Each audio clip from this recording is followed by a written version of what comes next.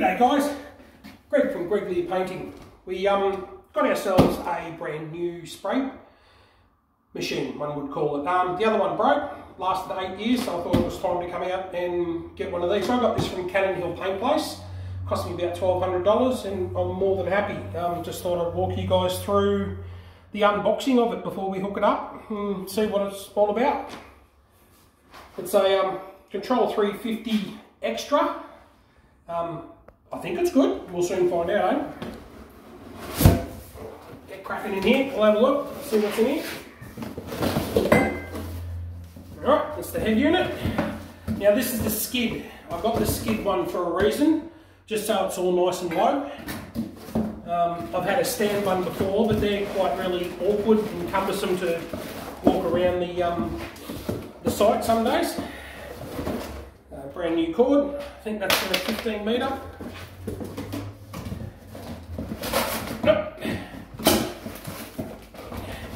Now what? We'll just tip it out gently.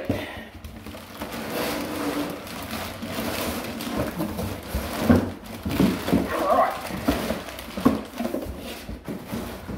Got the constructions with all the filters and tips.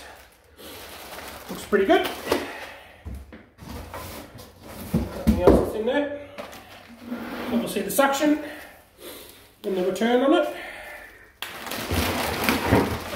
And the head unit, the money maker.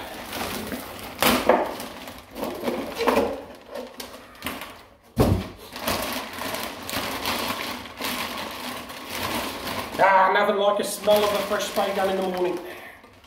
There we are, looks like a nice neat little unit. Assuming that goes in there like that. Alright, cool. Power lead. Get that out of the way. So obviously this here goes in the front here. Need to go and get a couple of shifters and all that, but this is more the unboxing. We'll do a setup. Once I've set it up, I'll guide you guys through on how to set it up properly and the hookup. What have we got in this bag of goods?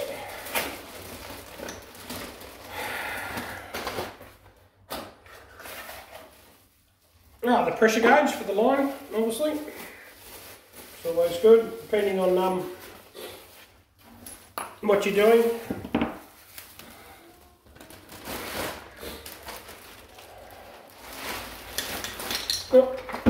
Tips. I've even got a little extension handle, excellent. So that's the gun, extension handle, tip, 3 tips. What have we got here? 619, 311 and a 515. 619 there for your bigger spans, your thicker paint, like your ceiling flat wall paint. What have we got? Your 515, which is your medium, which is for your slightly thinned out type stuff. And your 311, it's the size of the hole. 311 is